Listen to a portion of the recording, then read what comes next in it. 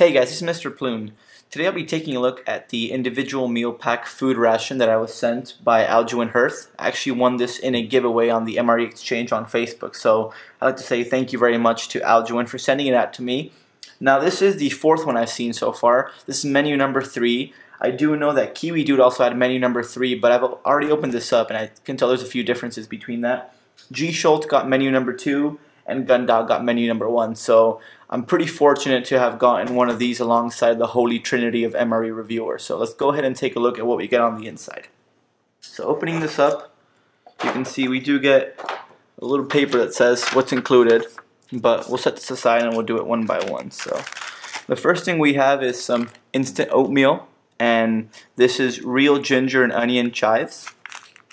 Also have some hot and spicy cracker nuts. We've got a peanut butter Nutribar. We also have some Magic Flakes premium crackers, butter coconut biscuits. So these actually sound very good. I know I've seen a few reviews from Gundog and I believe G Schultz, and I'm sure they tasted good, but just the way they looked on their videos looked incredible. So I'm really eager to try those out. And I'm also eager to try these things out, these Belgian waffles. Just didn't seem like something you'd include in a Filipino style ration, but I am very intrigued to find out how they taste. And then here we have the Ulalam, which I'm very excited to try out as well. It's just something completely different.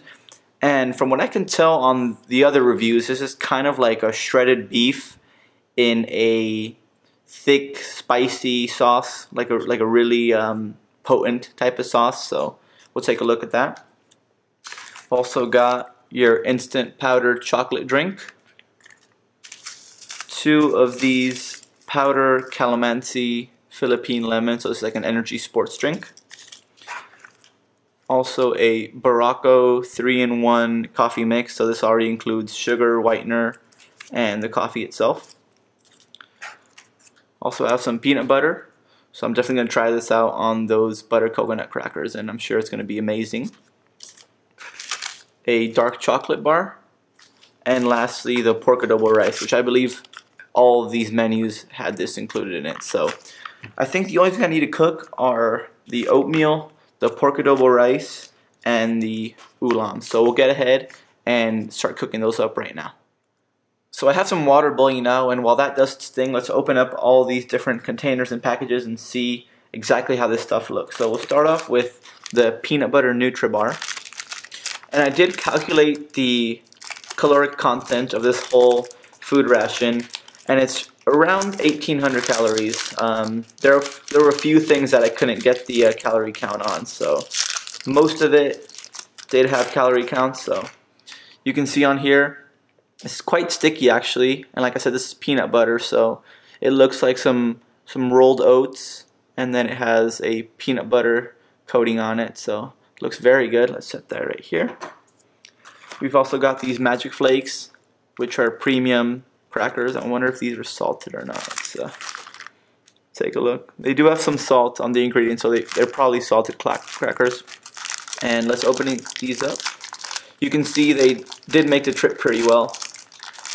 And I know that the other reviewers actually had some problems with their boxes being opened up in two, and they had some stuff removed, so that's pretty unfortunate. I was fortunate enough to have mine come in good condition, so let's try not to make a huge mess with this.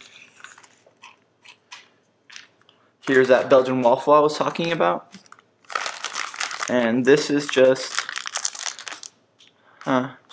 seems like it has sugar on it.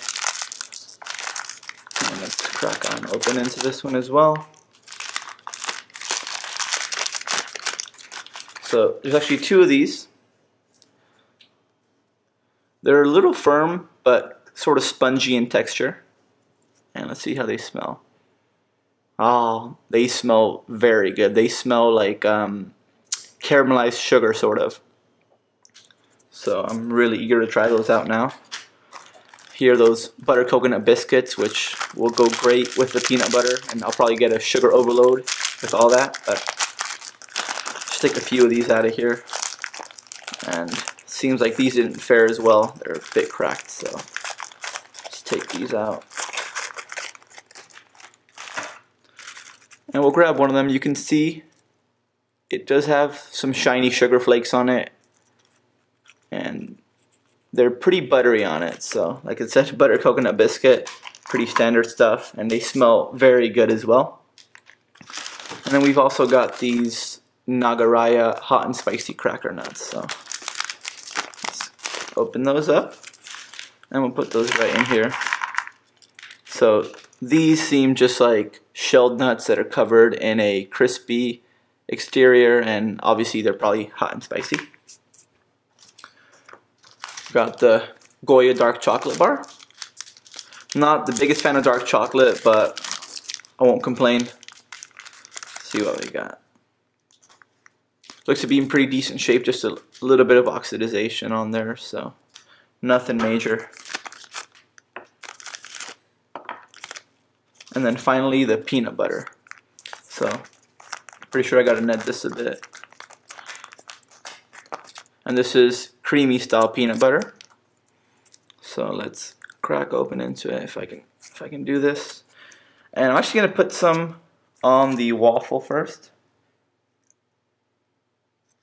And I'll do some on the butter coconut biscuit. So it is a little bit runny, but not as bad as I've seen on some American MREs. So we'll just set this aside. And here you can take a look at the peanut butter. So it's a bit oily like I mentioned, but I'm sure it tastes just fine. And let me go get a few cups and we'll start making our coffee, hot chocolate, and our energy drinks. So I can already tell this ration is going to make a ton of food, and in the future I may need to buy a bigger tray, but let's go ahead and make these drinks out.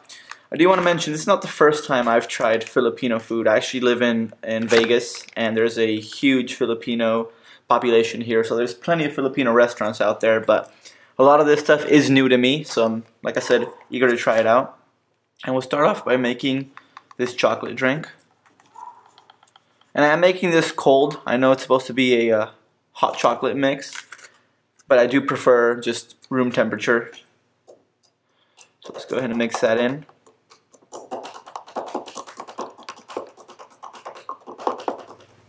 So I sped that up a bit just to save you some time while I mixed it up. And next we'll do the 3-in-1 coffee, and this packet is actually just chock packed of this 3-in-1 mix, so I'm not going to put the whole thing in, but let's see if I can do this without making a big mess. It's a bit tricky. There we go.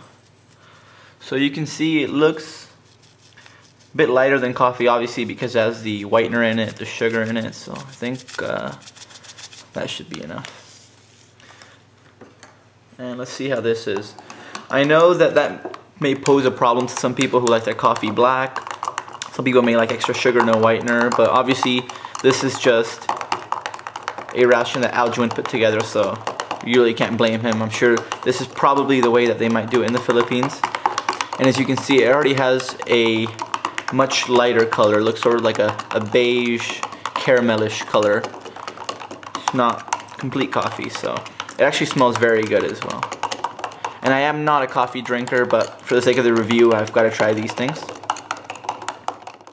And last but not least, we have this Philippine lemon powder. So this is probably the one I'm looking forward to most. Let's see if we can crack open this. Now, seeing as this is my first MRE/ration review, I'd like you guys to comment down in the description, see what kind of changes I can make, how I can improve. I am planning on making more of these videos, so in the meantime, I think I'm probably going to get some first strike rations, maybe meal cold weathers, just a few different things to try out. So it seems like this one has crystallized a bit. It's not a lot of powder in there. Hopefully it will be strong enough to make the whole drink. So we'll find out soon enough, won't we? So now that our drinks are made, let's move on to the All Good Instant Oatmeal. This is real ginger and onion chives flavor. And then it's asking for 175 milliliters of boiling water. I added a little bit less just because I like my oatmeal to be a bit on the thicker side. So I'm actually eager to see how this tastes because I've never had a savory oatmeal. I know the other guys had some corn ones, but corn can be sweet, whereas ginger and onion chives are pretty much a savory thing. So let's add this in. You can see already there's a bit of green pieces, which are probably the chives, and there are some small, I'm not sure if you can see right here, there's some small ginger pieces as well. So we'll mix this in and we'll give it a few minutes to clump back together and turn into a thicker oatmeal. So we finally got our oatmeal thickening up. We've got our 3 drinks, got all our ready to eat food all set. So it's now time to take care of the main meals, which is the ulalam and the pork adobo rice. So they're a little bit hot. Let's tear these open. And we'll set these right down here. So this is very reminiscent of MRE fried rice. So I'll zoom in a bit. You can see, let's move this down as well. It's pretty similar to it because it has a coagulated consistency, so it's turned a little bit into a mush. See, if we shake it around a bit, you can see the granules are all stuck together. So while it does smell incredible, the texture is just a little bit too mushy. But no big deal. I've eaten rice like this before, and I'm sure this one will be good as well. And then finally we got the ulalam ready to eat ulam flakes. So let me just shift the camera back to its position and tear into this. So I wasn't sure what this was at first, but fortunately those videos came out from the other guys. So you can see it's a bit of an oily consistency and it has some shredded beef on there. And the smell reminds me of Korean barbecue. So kind of like a spicy, barbecue-y, well-condimented meal sort of thing. So it's hard to explain, but I'm sure once I taste it, I'll get a better idea of that. So let's start off with these Belgian waffles. And we'll try out the normal ones first.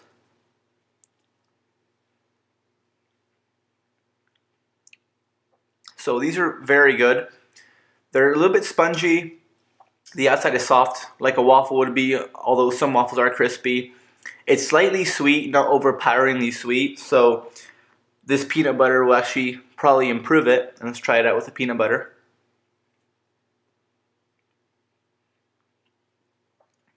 Yeah, the peanut butter is super creamy.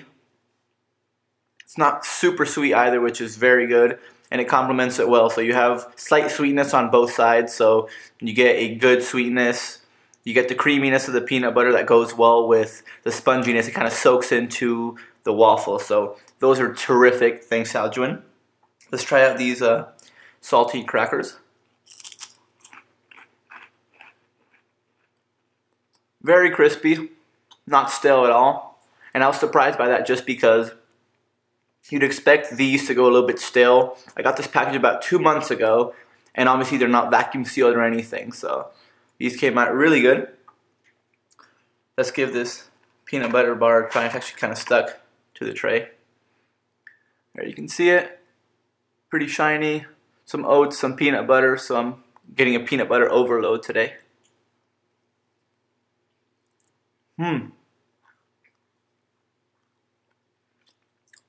It's kind of stiff. The peanut butter really became kind of solid. It's chewy. These small oats or whatever they are not crunchy at all. So it's really just kind of like a firm texture. It's mostly the peanut butter that you get, and it's actually not very sweet at all. So, excuse me. That peanut butter right there is much sweeter than this peanut butter here. So let's give these buttered coconut cookies a try. Love the way they look. They feel obviously buttery coated, kind of smooth. And then a little bit shiny. So let's try these out.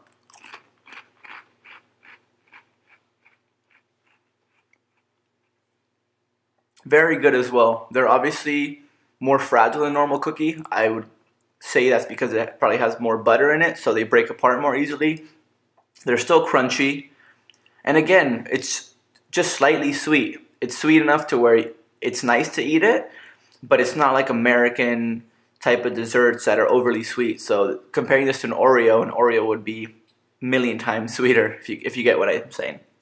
And let's try this out with a peanut butter on top. And again, I'm guessing it's going to be just incredible.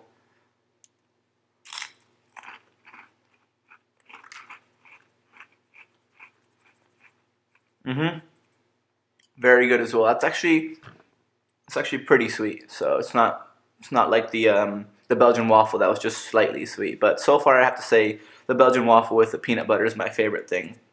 And let's try out these drinks now. So we've got the 3-in-1 coffee.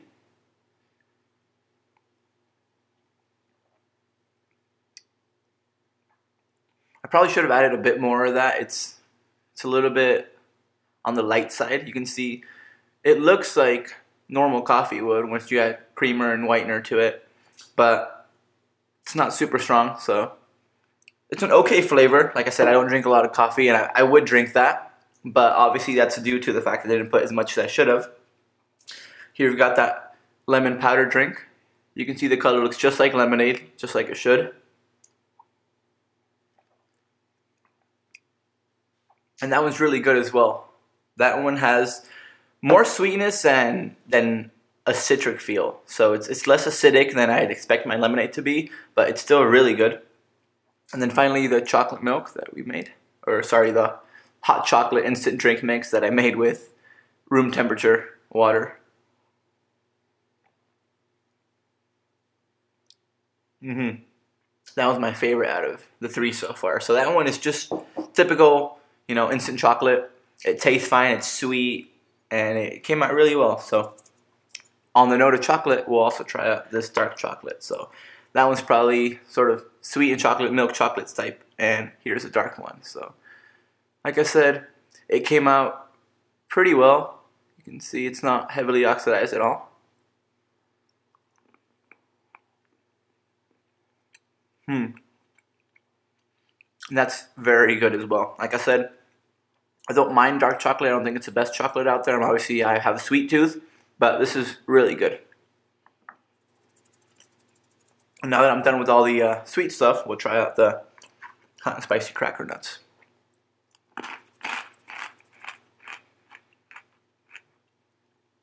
These are actually super crunchy and crispy because you get the nut on the inside plus the outer layer, and you have a lingering heat on the back. So right now I can slowly feel it building up and building up. It's not overly powerful. It's not something that's going to make you, cry because it's so hot, but it's a nice snack. I can definitely recommend these, and I'd probably eat these if I was having a beer or having a drink at a bar somewhere. These would make a really good snack. They're just kind of like beer nuts covered in this light, crunchy exterior, and then also lightly seasoned with spice. So those are very good.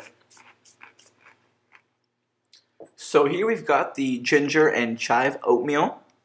You can see it has not thickened up as much as I'd like, and that's even though I added a bit less water to this, but still not bad. It's not as runny as I've seen some other people make these.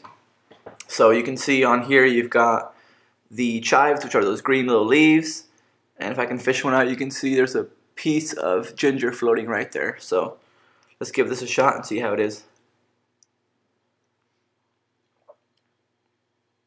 It definitely smells like a chicken noodle soup. So I'm not sure if the broth on here or whatever they use is made from chicken, but it's very light. Obviously the oatmeal should be thicker, but the way I feel it is it's kind of like a noodle in this case. And then you don't really taste the ginger. It's more of the oniony chive flavor. But it's actually really good. I probably wouldn't eat this on a daily basis, but this is the kind of soup that you want when you're sick. Something light, something more hearty than just a broth. So yeah, this is pretty good. Yeah. And then finally we've got the pork adobo rice and the ulam, which, judging from the back of the container, it says it has pork and some vegetables in it. So actually it's not vegetables, it's plant protein, my mistake. And you can see it does look a bit oily, and that's from the vegetable oils that are made. It's kind of like a, I wouldn't say a curry sauce, but it's definitely a well condimented sauce. So let's give this right here a try, and a smell as well.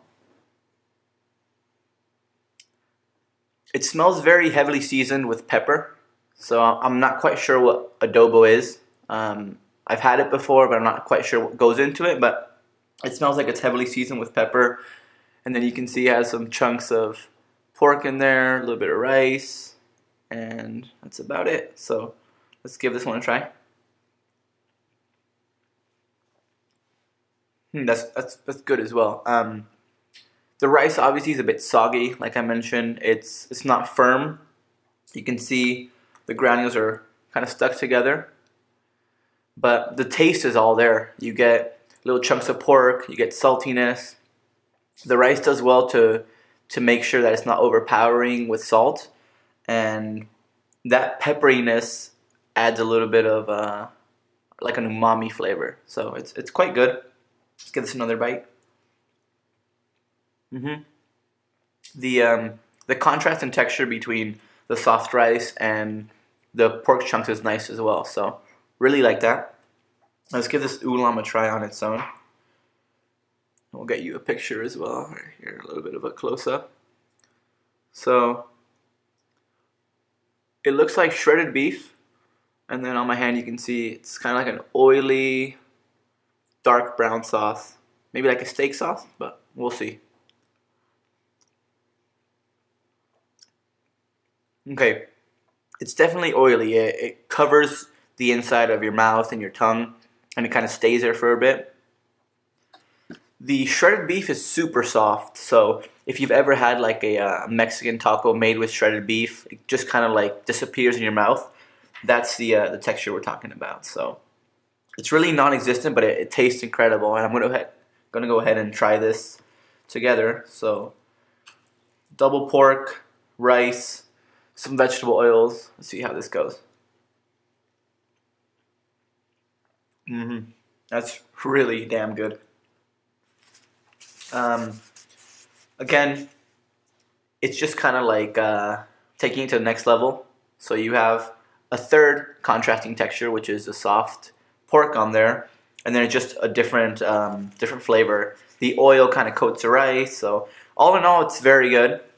I'd have to say, for being my first international review, although this is not an official review, I'm super pleased with it, and I'd like to thank Alduin for all his help in getting this to me, obviously for picking me as a giveaway winner, and I promised I'd make this video for him. So it kind of slowly developed into where I said, you know, I'm going to give it a shot, might start doing some YouTube videos. So if you like this video, please give it a thumbs up and subscribe, and let me know what I could do better. Obviously, it's my first video. I've got a lot of different things to learn, different things to do, camera angles, what stuff to show, what stuff not to show. So I'd appreciate if you guys would let me know. And in the future, like I said, I'll probably have some First Strike rations, meal cold weathers, and just standard MRE stuff. So thank you very much for watching, guys. Hope you enjoyed the video. Have a good night.